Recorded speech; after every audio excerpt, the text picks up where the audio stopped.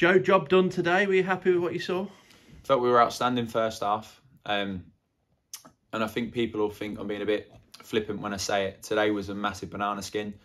They're obviously got a big game coming up for them on the Tuesday in the FA Trophy. They're a side that are always in games. They're never far away, albeit coming out on the wrong side of results. And they probably turn up today, you know, with nothing to lose as such, but at the same time fighting for their lives. And there's an expectancy that we're just going to turn up and win, which is not the case, and this never ever going to be the case at this level. I think it's important to remember that. But I felt first half we started like a train. We were aggressive in the press, won the ball back high up a lot of times. Could have been 2-0 up after 4 or 5 minutes, but stuck with it. I thought the front four were a handful all day long, caused them all sorts of problems. Even with Woodsy going off with a slight injury didn't hinder us, with Millsy coming on and doing a great job. But from back to front we were excellent. I don't think they had a shot on target in the second half for sure. And no, I mean, to go in 2-0 up was great. And then we managed the game really, really well second half. So very, very pleasing. Was that the intention today, to go after them, particularly with the two wide players you picked who were both very direct and pacey? Yeah, well, the thing is, as a staff, we enjoy watching the group at the minute, because when we do play with an intensity and when we get after teams and we counter press, we look a good side. We've got a lot of pace up front. We link up, and our combination play in the final third at times is really, really good. Today, on another day, could be 4, 5 or 6. But to get the 2 goals when we did, I think the first goal was nicely worked down the left-hand side. Ethan put a great ball in. Knowlesy's finished it really, really well. But then we sort of stuck with it. And then obviously to get the second one before half-time is massive as well. Great to score off a set-piece. Great ball in by Deji and a great header. But throughout the game, I think we won the ball high up a lot and forced them long. And I mean, their manager was screaming at them to try and play, and we were stopping that a lot of the time. And we looked a really, really good side first half, and then second half was about making sure we didn't come away from it, making sure that we limited chances and opportunities for them in our final third, or defensive third, should I say. So, really pleasing.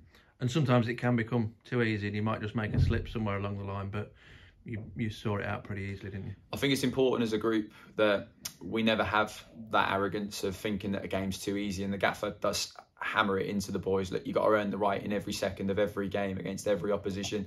And us as a staff, like, we've prepared for Bishop Stortford the same we would for a Scunthorpe or a Tamworth. It's important that you respect what they've got, their strengths, and then obviously areas you can try and exploit. And even today, they've come with a game plan to try and frustrate us and make the game difficult. But obviously, the way we approached, I think we were really front-footed in what we did, and we created a good energy in terms of the way we were without the ball. We were relentless at times in the first 15-20 minutes, and it's about picking up results at the end of the day. If you can play well while doing it, that's great. And I think today we did, on the whole, play really, really well. But it's about trying to win as many games as we can to get to where we want to get to.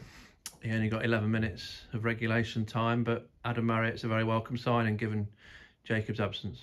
He's a great guy. The thing is with Maz, he's obviously someone that we know really, really well from our time at Kings Lynn. Obviously myself on a personal level, I've stayed in touch with him sort of the whole way along, and he's just the right type of person you want around a dressing room because of the way he approaches training, the way he approaches games. He's really, really calm and professional in what he does. I know he'll lift the group with the type of personality he is as well. And, we've got to make sure we look after him so he can build up his match fitness and stuff. I mean, he wanted to be here as well, which was great.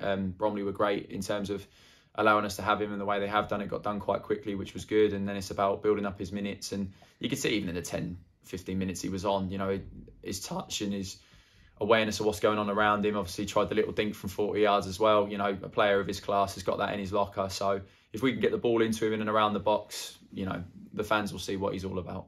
And it's another option, nice one to have, isn't it? Because you're obviously missing Jacob, but you've got some other strikers who are keen to make an impression. Yeah, well, I think Kelsey Mooney today, minus a goal, that was all he was missing, really. I thought he was exceptional in terms of his hold-up play and his runs. Knowlesy, I think out of possession, that's the best he's been. He, again, took his goal well, made some good runs down the side. And, I think Moons, he just needs one almost to go in off his backside, to be honest. I think we probably 5-10 minutes before half-time, probably the move of the game, ends with him having a half volley from 15-16 yards out that hits the underside of the bar, and we're all desperate for that to go in for him. But we've got some really good options up there, different variations and combinations, wide players in Deji, Mickey and Sam that cause problems as well. So we've got a lot of options, and it's just about trying to pick the right ones for each game and, trying to keep adding points to the total. Is Woodsy a concern? Is that long-term, or is it just precautionary? Touchwood precautionary. I think what's good about a Woodsy is that he's old enough and experienced enough to know his body, and listen, the amount of volume of games we've got coming up and the quality we've got on the bench, someone like him is sensible enough to go, look, this might go here. Obviously, it's hopefully just a little bit of a tweak and it'll be all right. But it's important, I think, if you're maybe a little bit more young and inexperienced at that point, you try and play your way through it because you don't want to come off and then leave yourself out long term. But he's sensible enough to let us know. And listen, we've got the luxury at this football club. So someone like Zach Mills sat there on the bench who's more than capable of going in there and doing the role. So there's no point in taking any risks because of the level of games we've got coming. And the next challenge is Darlington. Terrific away win for them today. Skewed a little bit, I would imagine, by playing 10 men for 79 minutes and then 9 men for the latter stages. But a resounding away win, a bit of confidence for them, and a side that, probably unlike Stortford, really are well in touch with the pack. I think what's important for everybody to remember, and it's not just a cliche thing, is that these teams are fighting for their lives. And I've seen a lot of things said in different places that, you know, we've got a favourable run and quotes of games that we should win. You've got no right to win any game. You have to go and earn it. And Darlington are a good side. They've changed a little bit since Steve Watson's gone in there, and they'll try and play. They've got some players that are very experienced at this level, and they are scrapping and they're right in it to get themselves out of trouble. And we know you don't go to South Shields, and regardless of whether they're 10 men, 9 men or 5 men, if you're going up there and beating them 4-0, you're in a bad side. And we need to make sure that all of us collectively, you know, players, staff and fans are all on the same side and really kicking this team on. Today, first 15, 20 minutes, I could hear the drum and the fans were noisy.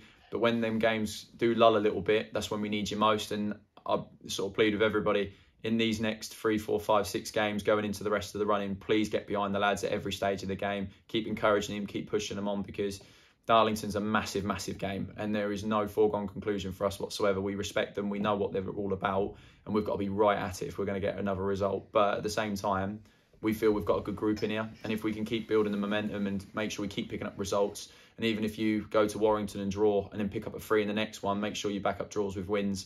We won't be too far away.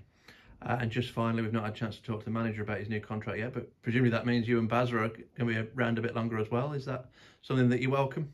Yeah, well, if the Scaffer gets rid of us. Listen, from personal perspective, I'll only speak from my own opinion. He's an outstanding guy to work with and for. I've learned so much from him as a young coach, trying to learn more about the game and get more experience, and I'm very grateful to him for what he's given me. But beyond anything else, I know what he does to a dressing room. I know the philosophy he tries to implement, and you know what he's done even here in the sort of 18 months he's been here, from where we started to where we are now, is unrecognisable.